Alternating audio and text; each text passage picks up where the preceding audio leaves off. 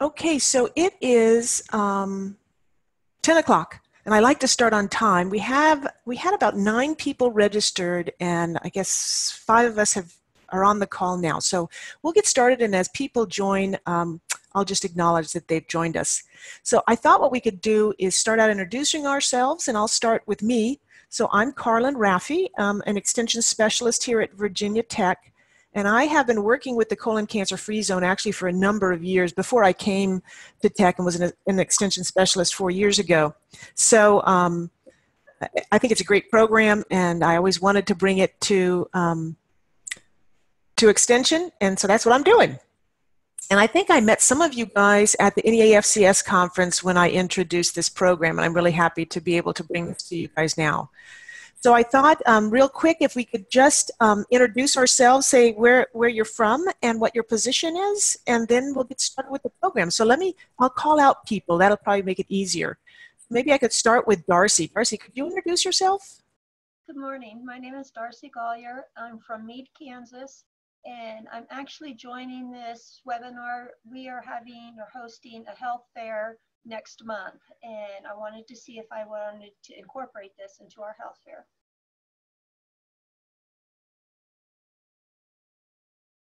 Rudy, how about you? Good morning, everyone. My name is Rudy. Can you all hear me well? Sometimes if you don't have both your phone and your computer audio, do you? No.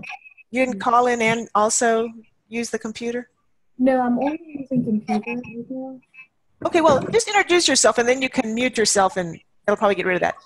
Okay, great. Well, good morning, everyone. My name is Rudy Patel, and I work with University of Maryland Extension. I'm very interested in this program because I attended one of your sessions during last annual conference. And I'm actually very excited to learn the prospect of introducing this to some of my adult clientele or even worksite actually. So I'm glad to be here. Thank you. Wonderful. Thank you, Judy. Jacqueline, I see you've joined us. Jacqueline, could you introduce yourself? Yes, I'm Jackie Ogden. Can you hear me?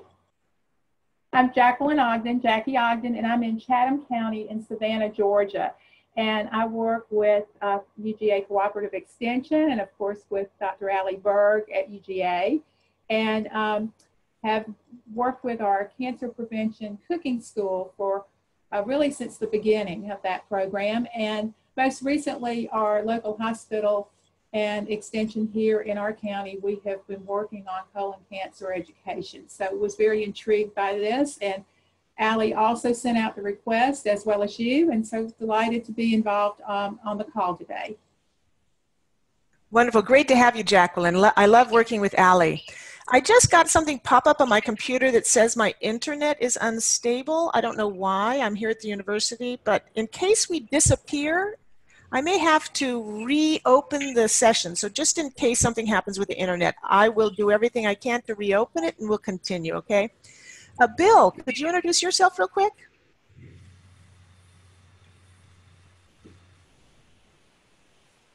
With Virginia Cooperative Extension in Southwest Virginia. Actually, I serve as the district forestry and natural resources extension agent.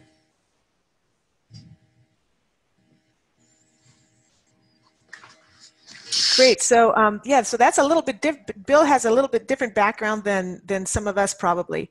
So I welcome Bill. I'm glad you're on the call. And I think I saw Amy Hawkins join us. Amy, are you on?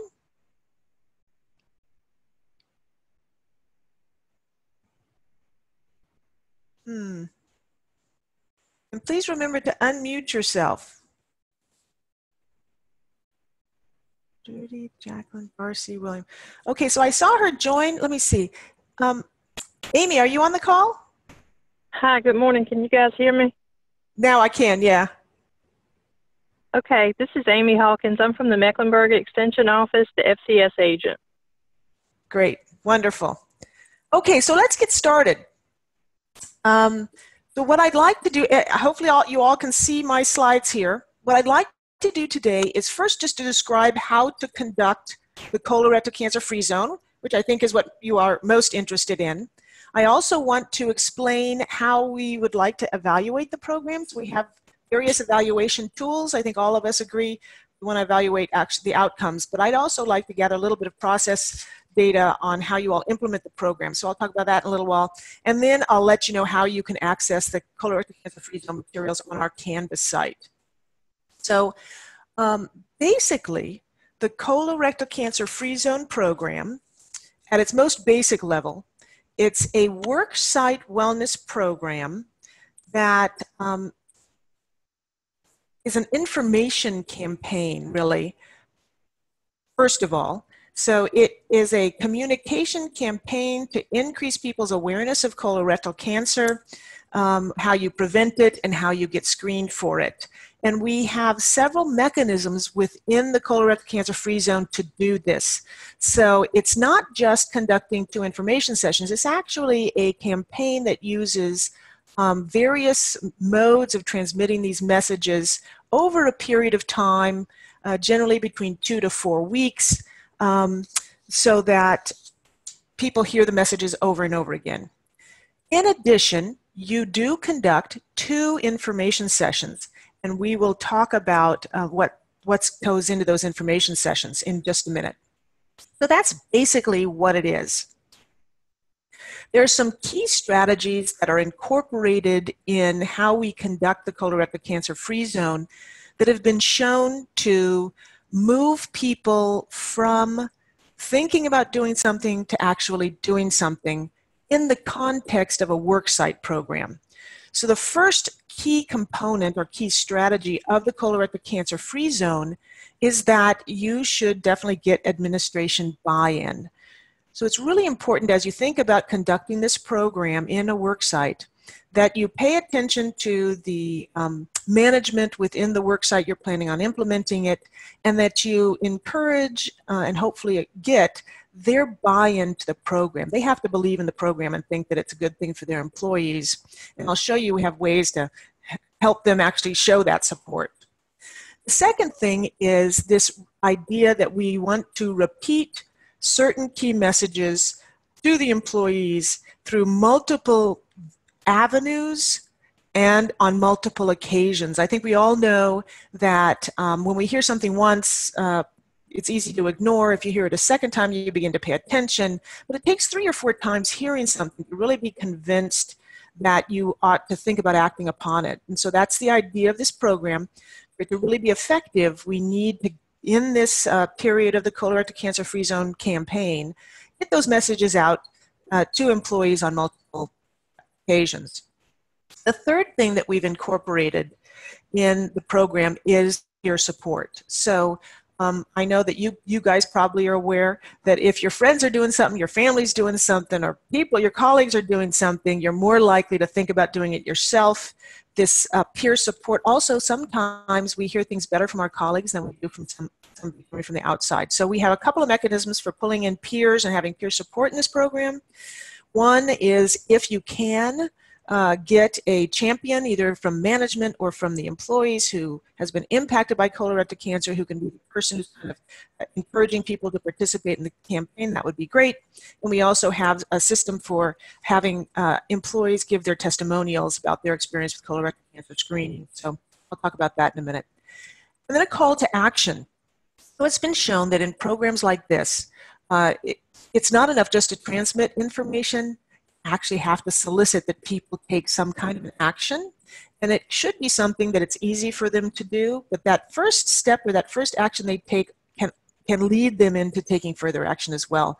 So we have a simple call to action in the colorectal cancer free zone program of having people actually sign a pledge, and I'll talk about the pledge in a minute. And then incentives is the final thing. And so although incentives are not indispensable for the program, they can help get employees to actually participate in your activities.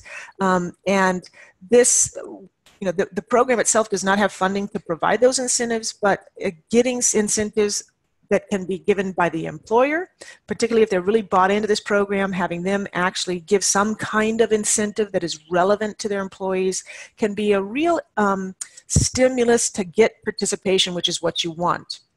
And even small things. So we've given some small incentives, like when people come to the colorectal cancer free zone sessions, they get a little pin, one of the little stars, the colorectal cancer stars, which is very inexpensive, but it gives them something that they can put on their lapel or on their shirt to show that they've attended, or a little wristband. So it can be as simple as that, but it can be more complicated as well, and we'll talk about that as well.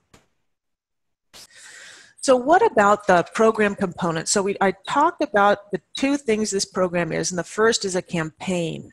And so with the program, we have developed some communication resources for you to use and think about when you're doing your program. And so I show you here some examples of those. The first is actually a proclamation statement that the administration can actually sign and then post or send out as an email, that they have this proclamation that this certain 2 to 4 weeks is going to be colorectal cancer free zone program, and they're proclaiming that they are on board with this and they think it's important that their employees think about getting screened and having healthy lifestyles. So that is one visible way that you can have management actually show their support for the program, and we have a proclamation, kind of a draft proclamation for you to use for that purpose. We have multiple different campaign posters that we have designed that you are free to use. We've signed the pledge kind of a thing. These posters can be posted. They can also be sent out as email messages, but in the worksite, just to make people aware that something's happening around colorectal cancer and they should be aware of it, and how can they be engaged. So this poster just announces, hey, this program is coming, here's how you can be involved, and look for these things to be happening within the worksite. We also have posters or flyers that are specific to the events that are going to be occurring. So we have a flyer that announces the times and dates for the 2 information sessions. You can use and put in the information from your own program. We also have flyers that tell people how they can submit testimonials. Flyers talk about how people sign the pledge, where do they find the pledge, how do they sign the pledge, kind of a thing. And then finally, we have this template here, which is a template for your testimonials. You see that's kind of a picture. So a picture of the person, and then we've got several probing questions you can use to get people to answer, and then you put that on the testimonial, and you get that out in whatever form is most efficient at the worksite that you're dealing with, to let people know, hey, my colleague over here went out and got her colorectal cancer screening. This was her experience. It wasn't so bad. I ought to do it myself, kind of thing. So we have a template for that. And then this document here is actually if you're going to use social media, and that will be appropriate with certain companies, and it won't necessarily be very effective in others, so you should consider the company that you're dealing with. But these are specific messages that can be given out in tweets, on Facebook, or in emails. And these messages actually come from the American Cancer Society, a study they did on messages that were effective to remove barriers from our target population, which is people who are employed who also have insurance. And so they did a study of what are the main barriers for that and what are messages that resonate with this group of people. And so we've created kind of a sheet you can use to set up a Twitter or Facebook messages over a period of time that you can use for social media. So that's the campaign, the communication campaign. Get that message out there, have employees seeing these things multiple times in multiple forms. And what are the key messages? So you can see from our little logo here, the key messages are that colorectal cancer is preventable, it's treatable, it's beatable. This is a simple message. I actually started out with the National Colorectal Cancer Roundtable, had a big campaign, 80% by 2018, and these were their key messages, and they are, one, accurate and true, and really relevant. So getting people to have the idea, hey, colorectal cancer is something I can prevent. And if I just get screened, I don't have to suffer from colorectal cancer, is a really important message. And these are simple messages you can get out in multiple ways as well. So what about the 2 information sessions? So the 2 information sessions, basically in the first information session, and we have PowerPoints that you can use for these information sessions. In the first information session, we are getting a health professional to come in and talk about what is colorectal cancer. You know, literally, what is it? Walk through the colon, what happens, how does colorectal cancer develop? 2, what are the screening guidelines and what kinds of screenings are out there and available to you? And 3, a little bit about prevention. In addition, in information session 1, you get the human resource person or the benefits person from the company to come and tell people what their insurance covers in terms of colorectal cancer screening. So specifically, what screenings are covered, are there any co-pays, what happens if you have to move on to a diagnostic. So you get that individual to come in and tell the employees what their coverage is. In addition, hopefully that person will help you get a list of who are the providers within our network that you can go to actually get your colorectal cancer screening. So this session is really important. It's a session that hopefully will bust some myths about colorectal cancer and also about the screenings, and will give people options in terms of screening. And it also then tells them what their insurance covers and where they can go to get the screening. So it's a really important information session for employees. The second information session is about how do we prevent, what lifestyles prevent colorectal cancer. So the real evidence behind diet, physical activity, and weight management, and how it can help it prevent colorectal cancer. And so in this session, if possible, we encourage you to look for a nutrition specialist and or a physical activity specialist to give this presentation, and also to do some hands-on something. So because the sessions are designed to only be an hour, I think you could either do a food demonstration or you could actually do a physical activity demonstration, whichever one works with your worksite. But I know that as extension agents, we're great at doing food demonstrations. And so there are some wonderful recipes that go along with the recommendations for higher fiber, increased fruits and vegetables, adding dairy to your diet, etc., that you can use to demonstrate in a food demonstration and tasting to people about how they can implement some of the things that are being recommended during this information session. I just want to say, if you have a question for me, I'm talking pretty fast. So if you have a question, just unmute yourself and interrupt me. I don't mind at all. So let's make this pretty casual. Any questions to this point? Can these be used really as a lunch and learn session for employers to use for their employees? Absolutely. So these are like 2 lunch and learns. Excellent. Thank you.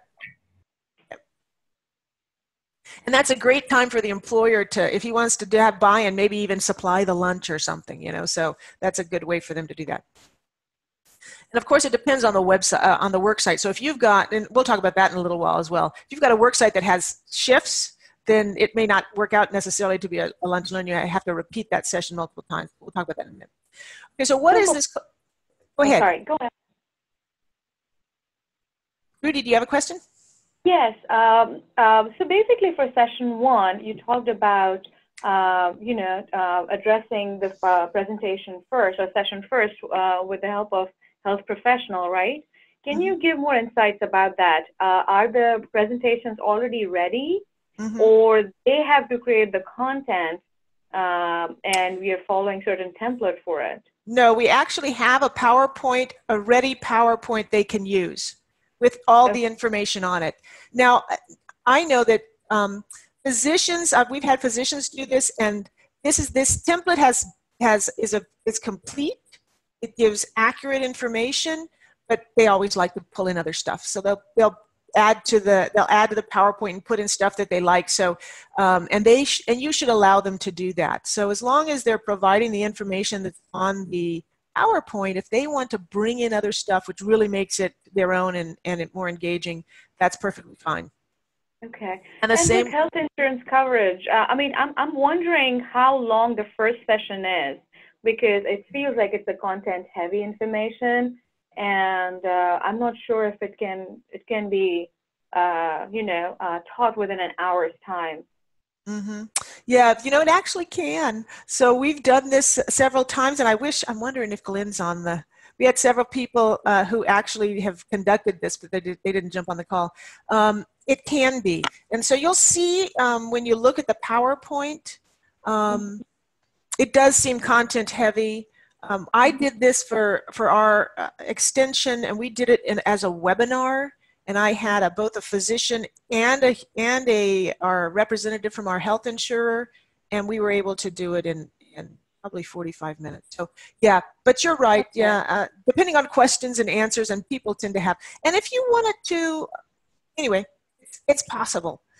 Okay. And you had mentioned for session 2 that any nutrition expert in the field can teach it. Have you had people from Extension with the FCS background teach this content, or does it have to be on? Huh? Yes, I've had Extension agents actually provide the content.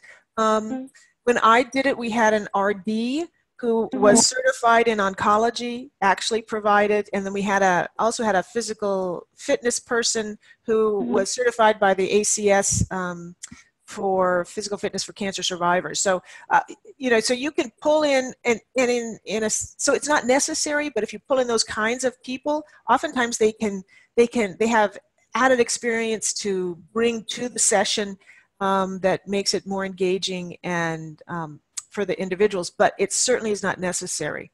It's basic nutrition information recommendations related to decreasing colorectal cancer risk, which is increased fiber, lower. What is the best approach, the online or hybrid education or in-person education? Have you noticed any difference in the delivery and the audience engagement?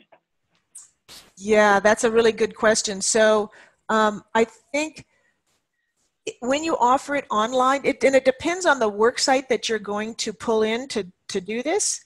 If it is, so in our case, when I did it online, it's because we were doing it statewide for all Extension employees. And so, of course, with those kind of webinars, particularly if you're trying to get a lot of people to join in on the webinar, you can't get that real one-on-one engagement because you've got 100 people on your call, right? So, but you reach a lot more people, right, and you can record it, and then people can go back and listen to it, which was our experience. But if you're at a worksite where you're trying to really tap into this group of people who works for this company in a single location, and you want those people to start talking with each other about it and encouraging each other, then the one-on-one becomes really important. So I think both ways has benefits, and it depends on the worksite that you're at. Any way that you can make the information session more accessible to people who may not be able to attend in person, I think, is important. And so we haven't had anybody so for instance, if you do an in-person presentation, the only way that you can have that available to others is if you videotape it, video record it. We haven't had anybody do that. But you might think outside of the box in order for that thing to be available to more people. Okay, thank you. And I'm going to love to see what you guys do with it. So that's part of sending it out there, and then see how you guys implement it.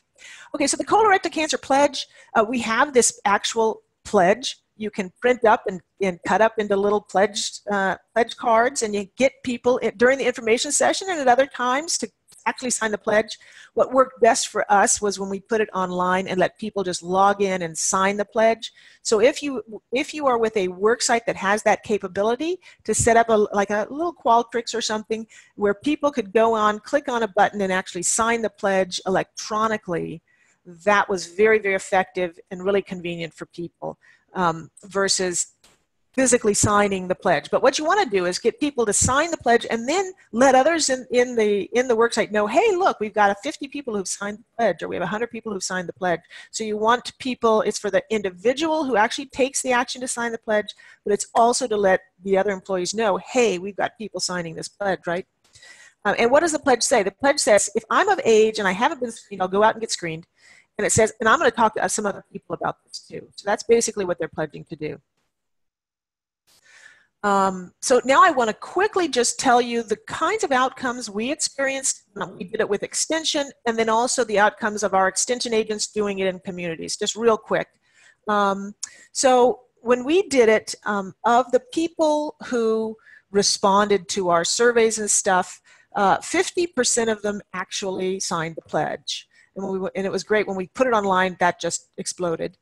65% of people responding to our survey post-event said they actually talked to others about colorectal cancer and getting screened.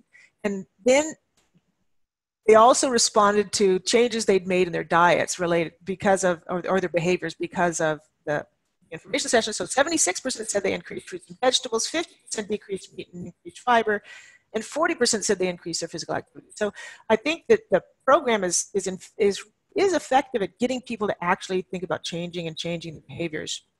In addition, we did a quick study on self-efficacy pre and post our event, and we found a significant increase in people's self-efficacy that they could go out and do something about colorectal cancer.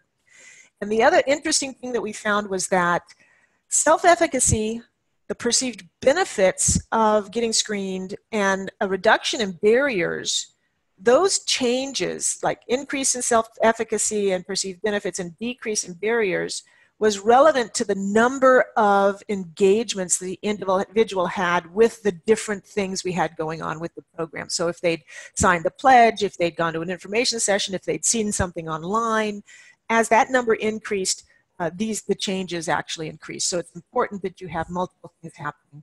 For us, we saw a 20% increase in screening rate in a year after the program.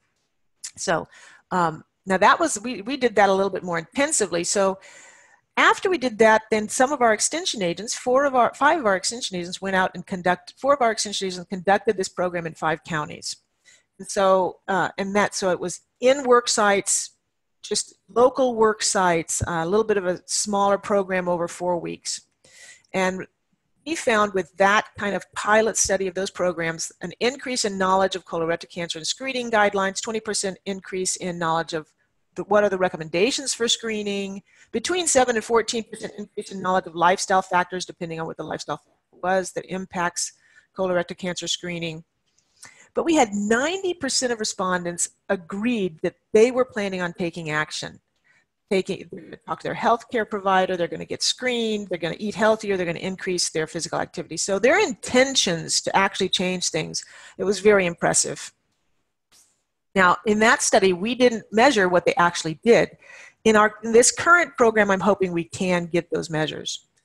What did the administrators say about the program? So their general impressions, they think it was, at least the way we implemented it, our agents did, well organized, the information was thorough and accurate, it met their expectations, it was informative and held participants' interest. They also thought that it benefited their employees and fit into what they want to do with their employees in terms of increasing their health. So now, specifics about the program. I'm going to stop real quick. Do we have any questions? Let's see what my time is. Okay, we got time. Did you actually, this is Jacqueline, did you actually identify which businesses within a specific zip code in their benefits covered the coverage in this area before you decided which businesses to work with first? No, but we did, but the businesses that we did target did provide health insurance for their employees. Now, the Affordable Care Act has required that colorectal cancer screening with no copay, actually. Okay, so, and the next question, did you work with your area hospitals because many times larger corporations have a partnership with a specific hospital if you're in an environment that has more than one hospital in a community? So in terms of like providing primary care would be one hospital for their employees? Yeah, so we actually conducted the program within a hospital system.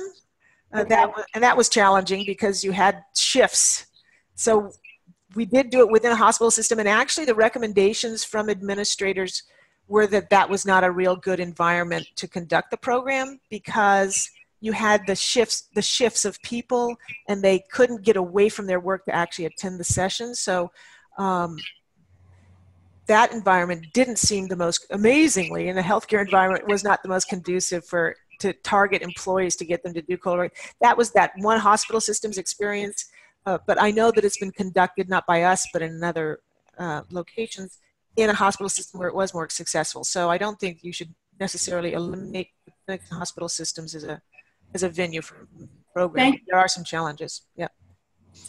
So, and this is perfect. Thank you for the segue because we're going to talk about identifying potential partners. So we have a little worksheet here just to get you to think about what kind of work sites can I implement this program in, what's in my area. And so we encourage you to do an assessment of the companies that's in your area and think about things like the number of employees they have, what are the employees' occupations, what are they doing within the business, do they have health insurance, etc. And this, if you use the worksheet, it will help you think that through a little bit and also get contact information for each one of the locations you're thinking about. But basically, if you look for businesses that have a relatively not a huge number of employees, that can be kind of challenging. But maybe for your first one, maybe 50 to 100 employees, something around there. So you got a larger number of employees. This size of an employer will also more likely provide health insurance coverage for their employees. And so this program really does target people who have coverage. It's telling them to go out and get screened. So if you target people who don't have coverage, then you need to solve this how are they going to get coverage problem. But in this case, this program is for really targeting people who have access to coverage. You should work with businesses that have employees within the screening range because we're telling them to go get screened. So biggest bang for your buck. And in general, most employers will be employing between 45 and 75-year-olds. Not all, though. So think about that when you're looking at the businesses you might target.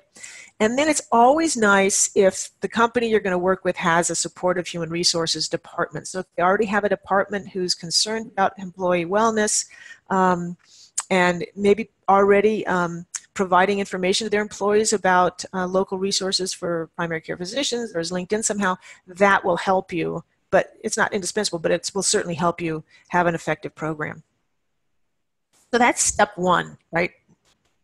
What are the businesses in your community, and thinking about the ones that would be most beneficial for you to target. Once you've gone through this process and maybe contacted some of these businesses and some are interested, then you should set up an in-person meeting with management within the organization. Now that might not be top management, but at some management level you want to set up and have a sit-down meeting with those individuals to tell them about the program. We have a program overview for worksites, so it's a document you can print up that goes over what is this program, what are the goals of the program, what happens during the program, and it also talks about how is the program evaluated, what are we going to do for evaluation of the program, and then also talks about the responsibilities of the extension agent to implement the program, but also the responsibilities of the worksite to implement the program. So it's a nice, not too long. We've tried to shorten it and make it as brief as possible, but as informative as possible as well. So after this sit-down meeting, what you want to walk away with is that one, yes or no, we want to conduct this program, and if the answer is yes, you want to have management support and buy-in, because we mentioned that administrative support is so important.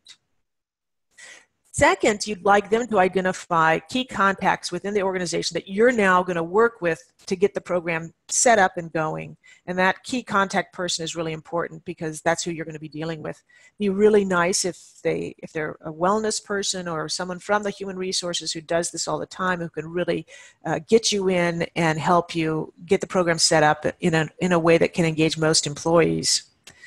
And then you also want to walk away with a mutual understanding of each person's responsibilities in the program. And we have a little checklist, a little box within this program overview for worksites that goes through what is the responsibilities of the extension agent, the management, and then the on-site coordinator. So it helps define that, and that'll put you on a kind of a solid foundation when you start doing the program.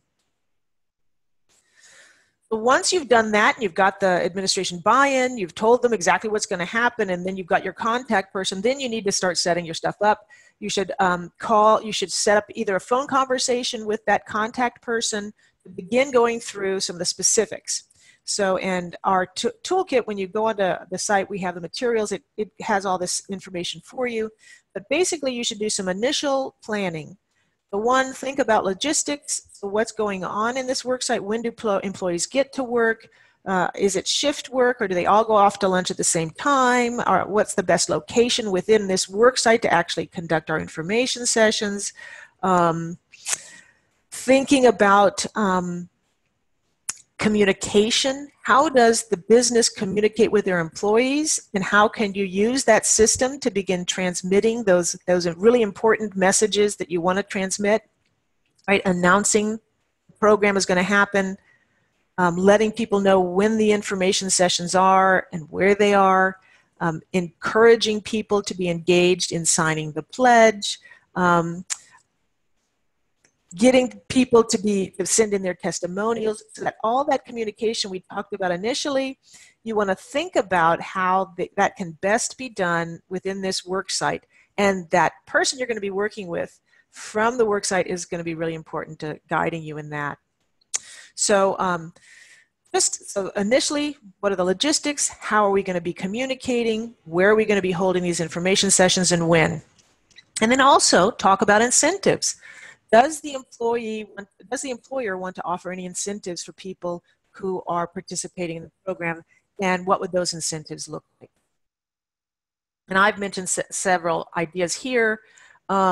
Session incentives for attendance. So if people come to the information session, are they going to get a little something? How about incentives for those who sign the pledge? Would there be an incentive if you actually sign the pledge? Some employers could do things like paid time off to go get your colorectal cancer screening, things that the employer can offer that doesn't necessarily cost them anything, but that is a benefit to the employee. That's a possibility as well. You can see here on this, I have here 3-month follow-up participation. When I talk about the evaluation plan, this will come clear, but what we'd like to do with this program, in order to get real information about whether people actually take action based on the program, we're asking people to give permission to call them back in 3 months and just ask them, did you go and get screened? Why or why not? Did you change any of your lifestyles? Why or why not? As simple as that. And so potentially the employer would want to offer some kind of an incentive for employees who would actually respond at 3 months. That information, I think, is valuable to the employer as well, particularly if they're really bought into the program. Okay, so that's program planning. That's step 3. That's just the initial planning. So once you've gotten those questions answered at the worksite, then you're going to plan your individual sessions. And so, for instance, for session 1 planning, I mentioned that you really want to get a healthcare provider to give this talk. If you can get an enterologist or an oncologist or a GI doc, a gastroenterologist, that would be great. We did actually on our webinar, we were able to do that because we were doing it virtually. It made it pretty easy. And I think one other, maybe at the healthcare system, they were able to get a physician, but a nurse practitioner who's worked in oncology or who has worked for an oncologist is another good option for somebody who can provide this kind of a presentation. But it should be somebody who kind of has authority to speak on this, so people, believe them, basically. That can be some of the most challenging things, is to get this person to come in and give this presentation. That may be where your human resource person really comes in handy, because if they're already doing wellness programs, they may already be working with healthcare professionals who provide this kind of information. If not, don't be shy about seeking out people from physicians' offices at hospitals and clinics in your area to provide the information, and oftentimes they're very willing to do that. And then you need to set up with the human resource person that they need to be there as well to provide information to their employees about, their insurance coverage. And then we give you a list of what you ought to print off for the session. And I mentioned here, there is some really nice ACS, American Cancer Society, brochures about colorectal cancer. And you can get those. We have kind of a printable copy on Canvas, but you can also get them from your American Cancer Society representative. They're very willing to provide you access to these brochures for your programs. For session 2, very similar. Decide who's going to give the presentation. If you can get a registered dietitian who's certified in oncology, that'd be great. If not, just a registered dietitian. If not that, I think that many extension agents who are versed in nutrition can provide this presentation. Similarly with physical activity, you have a physical therapist who actually works with cancer survivors or is ACSM certified. They would be great kind of authoritative figures to give a presentation about physical activity, but not 100% necessary.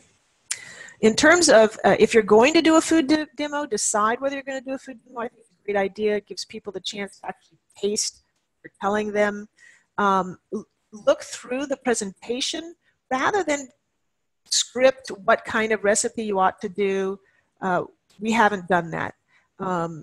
There are wonderful resources for getting colorectal cancer risk reduction recipes right online. One really great resource is the American Institute for Cancer Research. They have a whole recipe section, lots of recipes that incorporate fruits and vegetables, are non-meat alternatives, high fiber, etc., that go along with the recommendations. But do what you're comfortable with in terms of selecting a recipe if you're going to. Again, I have some other recommendations for flyers you can bring to the presentation that reinforce what people are being told. Choices for Good Health by American Cancer Society is one of those. And again, you'll notice you're printing off the pledge cards. So at the meeting, people are having the opportunity to actually sign the pledge card, and then also the surveys, which I'll talk about in a minute. Any questions about program planning for sessions the information sessions 1 and 2? Everybody still with me? I haven't lost anybody? Okay. Marnie Deco. Okay. So now evaluation. So we've tried to simplify as much as we possibly could how to evaluate the outcomes of this program.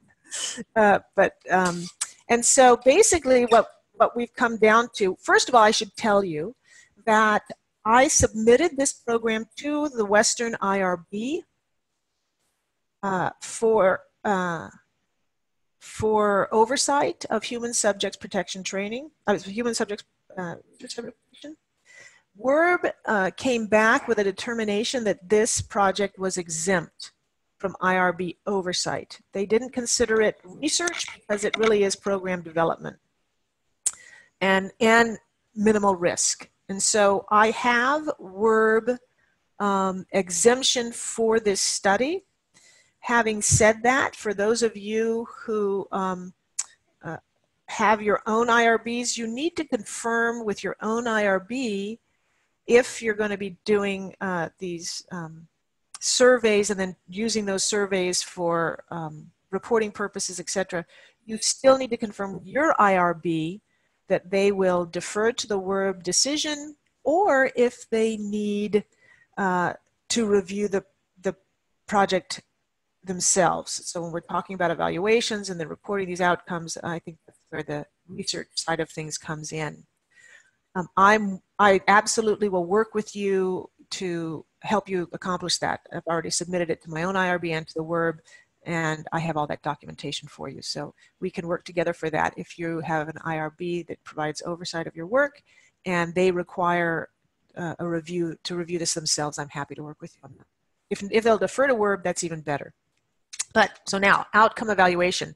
Basically, we have a pre and post survey for each information session. And hopefully I'll be able to pull up a copy of that and you'll get to see it. But the first thing on the pre-survey is just a question. Because WRB has determined this is exempt, we don't need informed consent. However, on the survey, the first section asks them if they give us permission to call them in 3 months to follow up to see if they've taken action. The individual says yes or no, and if they say yes, they provide the contact information they want us to use to do that contact. And then they sign that. So that's the first thing that happens on the survey. And then the survey, I recommend that you print off the pre and post survey together. In fact, that's how you'll find them in the site. And the first part of the survey is some simple knowledge questions, and then there's a big stop. You get people to stop. So you hand them this packet, they answer whether or not they'll allow you to follow up with a phone call. They answer the first one-page knowledge question, and then there's a big stop, and they stop there and they listen to the program, and then you ask them, okay, now go on and answer the second, the post survey. So they just turn the page over, and then they answer the post survey, and now you've got your pre and post survey. I think that's the easiest way to do the pre and post survey.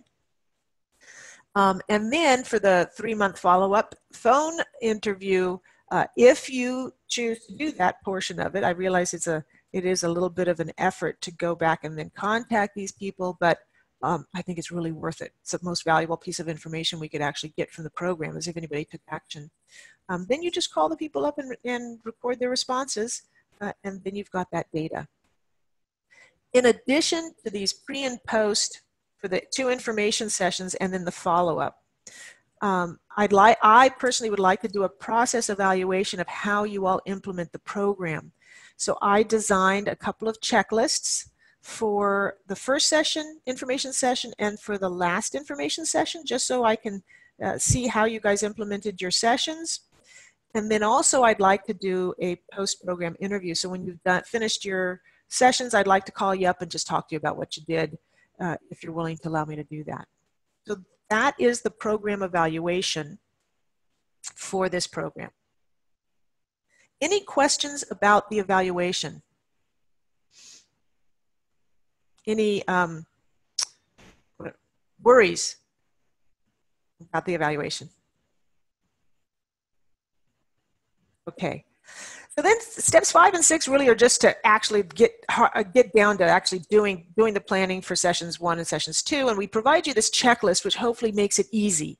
You know, you have to do this and do this and do this, and you check all those things off, and then you should be ready to go. And that's on the campus site. Okay. So now what I'd like to do is show you the site we've created for you to get on and access all these materials and all the information I just talked about. So is everybody ready for me to do that? Does anybody have a question before I move forward?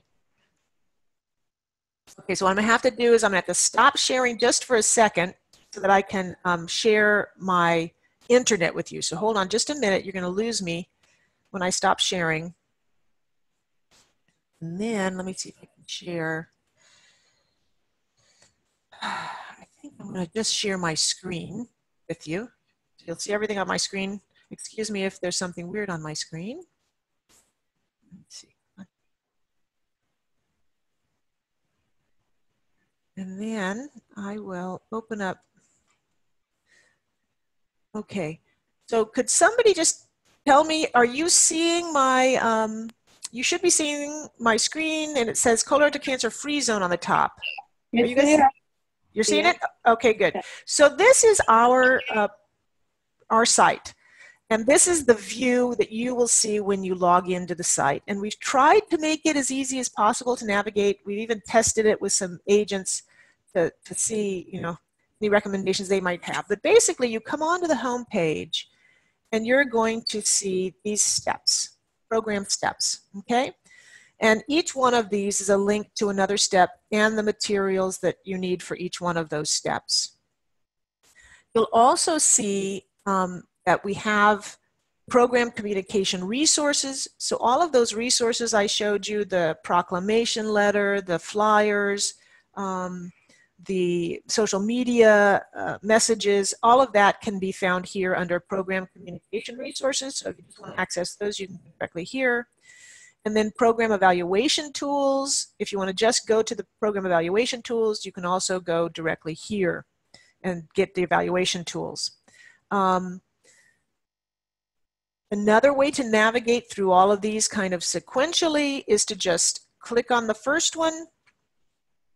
So this will take you to the program overview. If you want to read about the program, the background, and the history, it's here. You go down, it talks about the structure, everything we've said. But when you get to the bottom, you'll see you can just hit next, and that will allow you to scroll page by page through those links that you found on the home page. So now if we click next, now we're on step 1. And basically, this is just the information we've talked about on our conversation here. Talks about how to evaluate potential partners, etc. and then how do you contact businesses, and then when you get here you hit next, and this will take you to some of the resources that are available to you for doing step 1. So for instance, it tells you this is a checklist, but this is also a link now to the local business assessment worksheet. So if you wanted to go directly to that local business assessment worksheet, you would click on it and it's going to open up as its own document for you to use. Okay. So here is this local assessment worksheet that we talked about, and now you can print it or you can use it electronically, you can save it on your computer, whatever you want to do with it. But now you have access to that local assessment document, okay? And so, and then again, of course, just if you want to keep moving forward to other resources, you can do that. Here's another way to access that worksheet. And just clicking next, you'll just continue to scroll through. And then finally, this is the kind of the checklist for this step 1 that you can print off if you want to print off the checklist.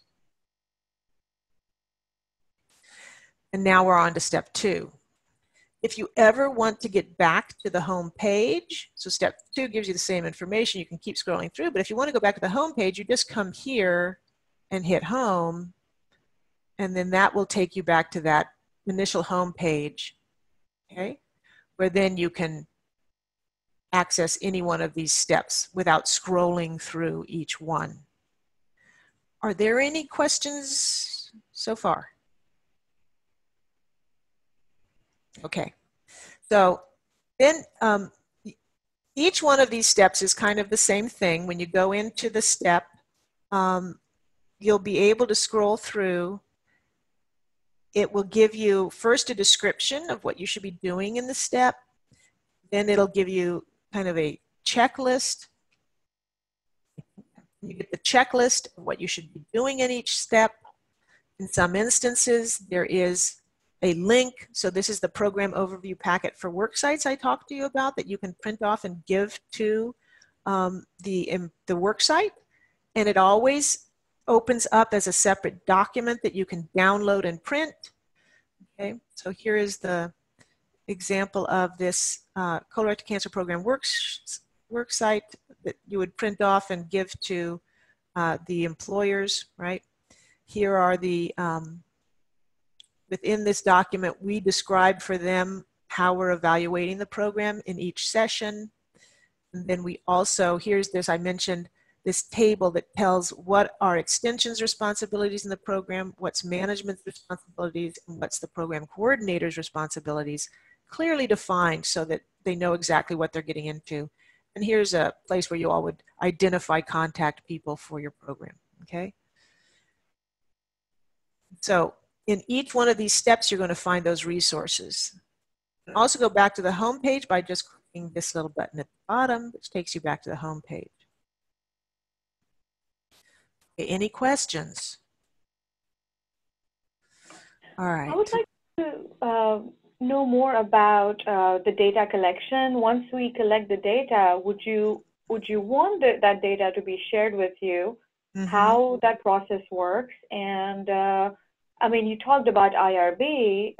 If we are interested to implement this program in other states, but I'm one of those states, can it be part of your existing IRB, or is it better to just have a separate IRB for it? Mm-hmm.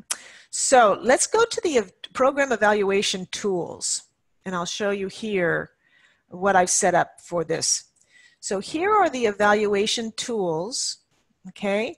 This is the pre-post survey for both sessions. This is the follow-up survey, and then here are those checklists I told you about. Each of these are links. When you click on them, it opens up as a separate document, okay? I'll show you that in a minute. Here's the information about the WERB determination, and I've attached the WERB determination letter there. Most certainly, if your IRB, so depending on where you're in, if you're at a university, then you have an IRB, you have an institutional review board in your university that oversees research. You should communicate with your IRB and ask them what their process is for this. So you should tell them that this is a study being conducted at multiple sites, that WERB has actually determined the main site has submitted an application to WERB and WERB has determined that this is exempt. What is their process? So we also have an IRB at Virginia Tech. Virginia Tech defers their decision to WERB.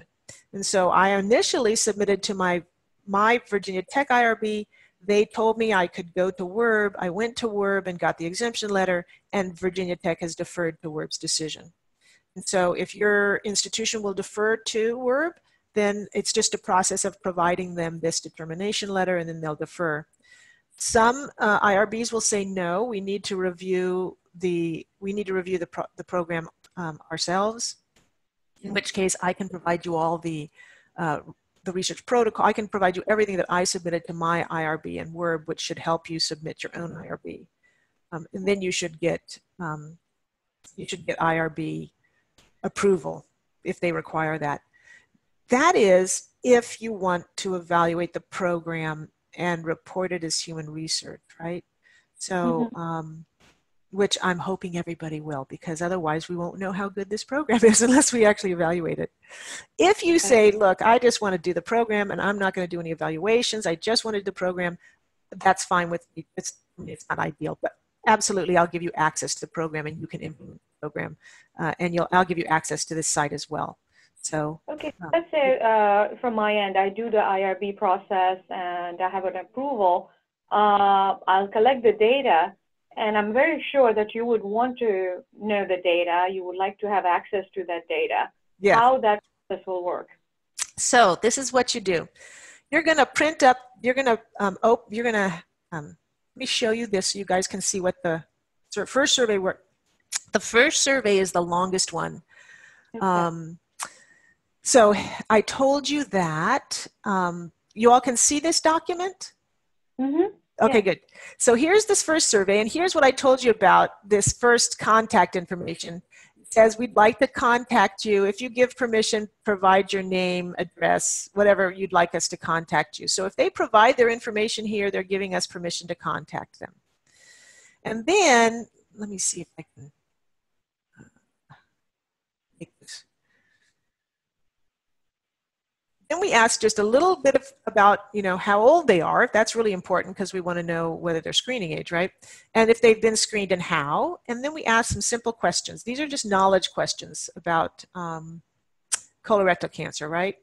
And then there's that big stop. They should stop there, and you should tell them that. So when you hand them the packet, you're going to say you could do it either way. So I think the easiest is just to give them both of them. But if you want to give out the pre first and the post later, you can do that way. But anyway, this is stop. You have them stop. Then they listen to what the session, and then they come back and they answer the post program, which are the same knowledge questions, right? And then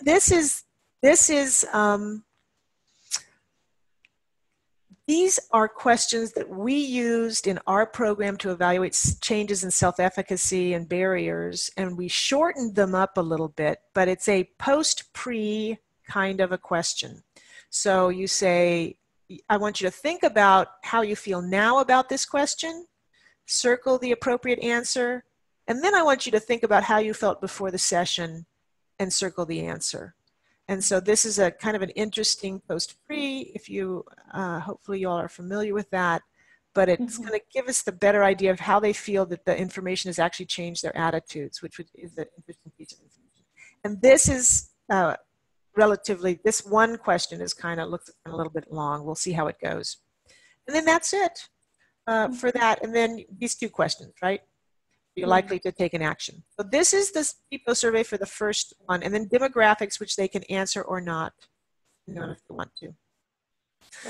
Now, once you would collect these, remember, since you should staple them together, that's another good reason for stapling them together, because you want to have the same person who answered the pre, you want to know that they also answered the post, right? And then I have here a place for you to attach those scanned evaluations right here in this on the Canvas site. Okay, so when you click here, all you do is hit submit, and scan your pre-post surveys, hit submit, and attach it as a document, and then I've got them. Okay. Do you encourage online surveys if employees are able to do the online surveys? So my intention, let me see if I can go home. Oops, sorry. My intention, and you'll notice here under evaluation, program evaluation. When you get here, you have this link to evaluation data entry database. I'm going to create a Qualtrics survey where you can input the actual, the data from the questions right into a Qualtrics survey. I have a feeling that most people aren't going to want to do that. It's a little labor intensive. That's why what I have active right now is just that you scan those and attach them, and then I'll enter them into a database. But this will eventually be live, and you could potentially use that Qualtrics database to have people answer those questions online. The one that I developed, I would just give you access to the link, and you can have that, send that link to your participants. You could also develop your own. So if you've got another database that you'd like to use as a kind of a survey database where people could just click onto the link and then answer those questions, you could also do that. I'm fine with that. What we'd have to do is figure out how we're going to join our data together so that we can have outcomes from the entire program. Is that clear? I think we can always share and access. We use, in our system, we use Qualtrics, so maybe we give you access to, have an access to the data and make you like maybe a co-contributor of the project so that you can access the data. I'm interested in that is because I'm thinking about also trying out not just in person but online too, because when it comes to worksite wellness, it is becoming more and more common for people to do more online kind of professional development or education. So that's why I would like to try both, have two separate cohorts and see what was best approach. Yeah, when we did the statewide program, we just had links, so people would be on the information session, and then right there in the Zoom meeting, we had the link for them to go onto the link and answer the surveys. Very convenient, and you get a very nice response rate from that as well. And then after the session, you can also send out the link and have them answer the pre and post surveys also on the link. That's a great idea. And then we use Qualtrics, so if we're both using Qualtrics, that would work. Okay. I do have one more question. I'm sorry. No, that's good. So my question is that when it comes to incentive, in our university system, what were some of the incentives you have given or you can recommend to me? Yeah, so I did buy, and they're relatively inexpensive, the little blue wristbands and the little stars for people who actually came to the sessions. They all got those. And then for my follow-up survey, I had gift card, little I think it was $10, $15 gift cards for people to do follow-up surveys. So those are the incentives that I've used. Other programs, when you're talking about worksites though, they may have access to incentives that really aren't monetary, like paid time off or paid leave that goes beyond their vacation time, kind of a thing, that they might be able to offer and recommend to incentivize their employees.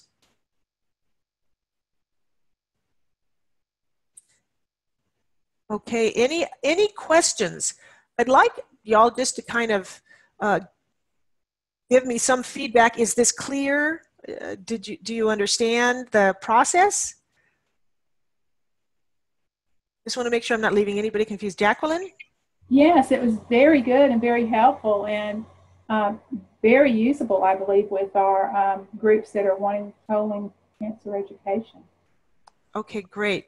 So what I'd like to do, what I need to do for you guys to have access to this, I'd like you to send me an email and say, yes, this is something I'd like to do, I'd like to implement. Please provide me access to the Canvas site. And then I'm going to enter you in as, if you're not from Virginia Tech, you'll be a guest, and you should receive an email from Canvas site saying you've been invited, and then you should accept that, and you'll have access to the Canvas site materials. If you're from Virginia Tech, I just add you. what I would like, if you could, just keep me informed about what you're doing. So when you schedule a program, if you'll just let me know, I've scheduled a program, here are the dates I'm going to be doing it, so I can be thinking about you, and then looking for those evaluations that would be coming in. I will share this, our outcomes and our data with all of you. And as a matter of fact, if we publish or we find that we get great results and we'd like to be publishing or presenting this information, I'm more than happy for all of you to be co-authors and contributors to whatever comes out of implementing this program. So share the wealth. Whatever we do together, we'll also share the outcomes together as well. Do you have a timeline that you would like us to launch this in our sites outside of Virginia or outside of the network? You know, the timeline that you're working with, so we can put that on our calendar. Yeah, so you know, this really isn't I don't really have a timeline. If we could, I think though, if you delay too much, you know, then the likelihood of actually doing it might get smaller. So I would say within the next 6 months. Unfortunately, I'm getting this out to you a little late. March is colorectal cancer month, which is a great month to do a program like this, or at least start a program like this during colorectal cancer month, because you've got all the other resources of the NCCRT and ACS is all promoting colorectal cancer in the month of March. So it's a good month if you've got kind of a company you work with and who might be ready to go to get the program up and going. But if not, I think any months, but let's say within 6 months, if you're going to implement the program, go ahead and get it implemented and we can start collecting data. And then feel free to contact me for any question, anything you need. If you're going to submit it to your IRB, I'm really happy to help you get that done with all the information I've already put together for my own IRB submission. Okay, with that, I've gone 7 minutes over. Thank you all. I'm so glad I finally got this off the ground and that you've joined in on the call. I look forward to seeing how you use the program. I think that's the most exciting thing. Great. Thank you so much. You're welcome. Thanks so much. Okay, bye-bye. Bye.